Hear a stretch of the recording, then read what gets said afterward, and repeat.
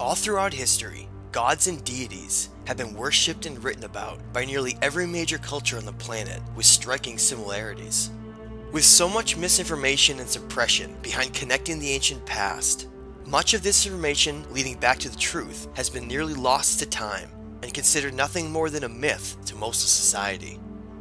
The most important fact to understand when connecting and deciphering the events of the past correctly is that history has been written by the victors and often does not accurately reflect the events that really occurred. This shocking realization means that much of what we've been told regarding the ancient past and what we think is just a myth is not based on facts and is heavily biased and controlled. This control of historical events has polluted our understanding of who these gods really are and how they were all connected in shaping our collective reality. Earth is merely one of the billions of other habitable planets in our Milky Way galaxy alone that would outnumber every grain of sand on all the beaches of Earth. The greatest challenge we face is through systemic ignorance and a lack of awareness of everything that exists around us. This manufactured perception blinds us from asking the important questions about our origins and how ancient civilizations of the past possess such vast knowledge and sophistication. So who really were these gods of ancient history? And what evidence is there that proves that they are real and more than just a myth? To find out the truth, we have to go back to the beginning, to the unaltered and unpolluted view of our ancient history. Following this breadcrumb trail leads us back to ancient Iraq, to one of the first developed human civilizations on Earth, known as the Sumerians.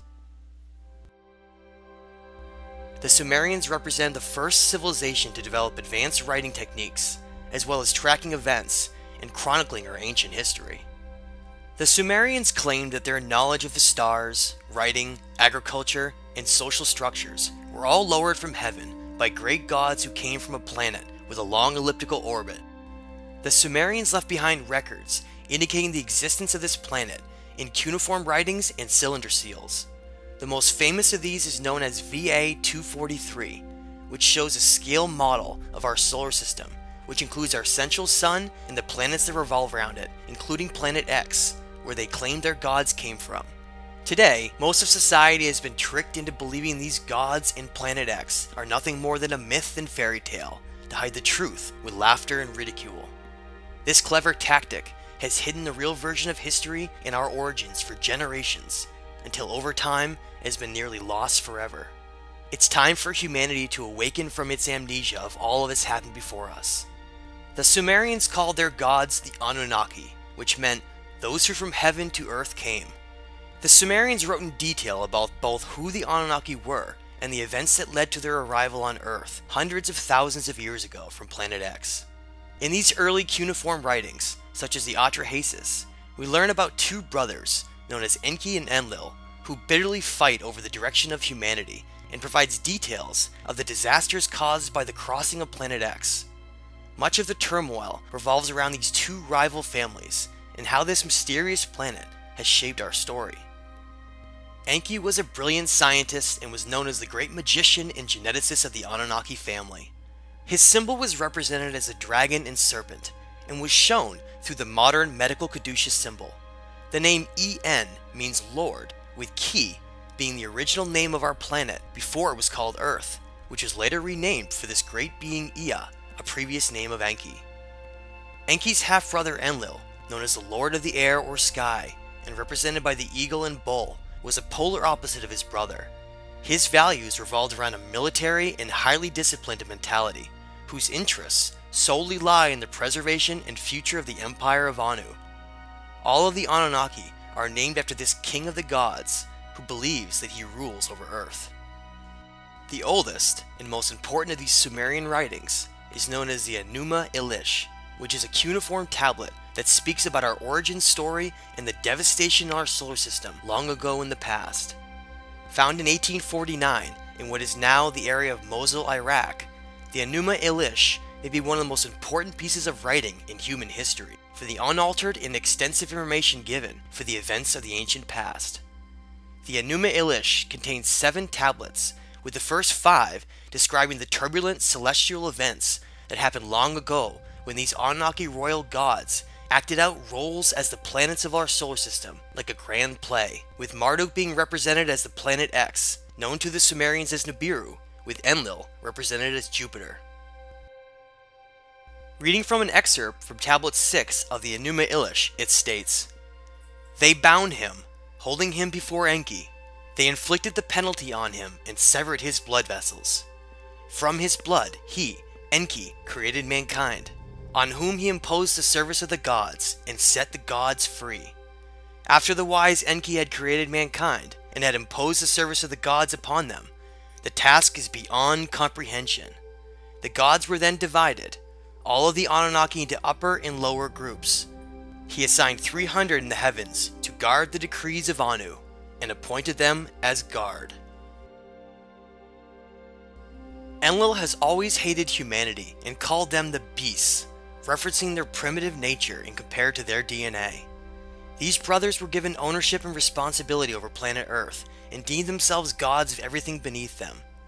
Most of our story, and the extensive conflict throughout humanity, all stems from the jealousy that arose between Enlil and his sons over the gifts within the human genome that were instilled secretly by using Enki's own DNA himself.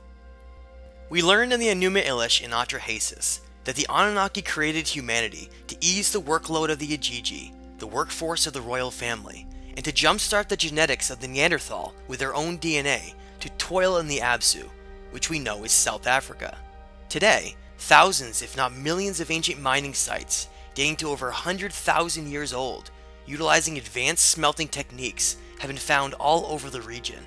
This is the ancient reason why we still value gold nearly above all else, and is part of our long history of slavery on the planet. We are now just waking up to the truth of all of this. The original purpose behind the creation of Homo sapiens, through the eyes of Enlil, was to become a simple slave race, with only enough intelligence to comprehend basic orders.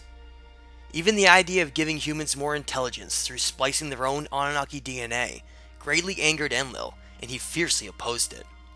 Unbeknownst to Enlil, his half-brother Enki ended up secretly designing a model of Homo sapien that was far too intelligent and possessed large amounts of Anunnaki DNA that could even rival their greatness as a species.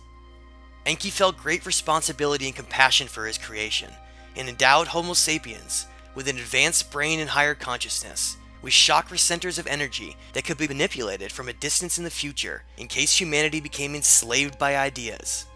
When Enlil found out that Enki had given Homo sapiens the gifts of their intelligence and the right to free will through conscious expansion, he was furious and promised to enslave humanity forever and never allow them to know the truth of who they really are.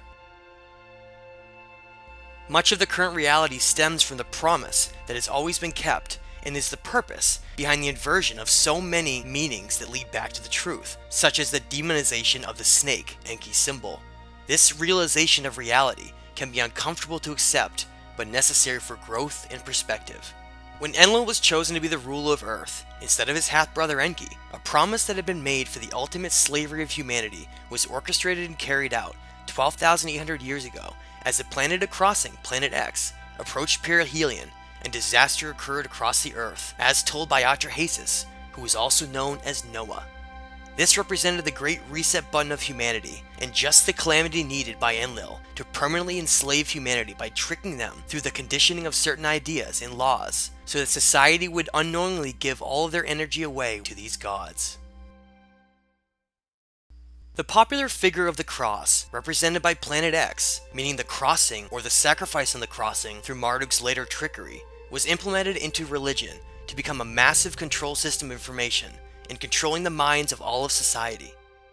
A profound quote to explain this deception and control by Enlil, Ninurta, and Marduk on humanity comes from Barbara Marciniak, which states, "The ultimate tyranny in a society is not controlled by martial law, but controlled by the psychological manipulation of consciousness, through which reality is defined so that those who exist within it do not even realize they are in prison."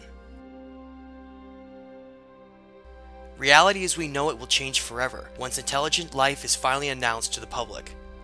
All of the silly distractions and ignorance that has plagued our world will melt away with astonishment and wonder once major discoveries in archaeology are revealed that lie under the Great Pyramid of Giza and the Sphinx, known as the Halls of Amenti.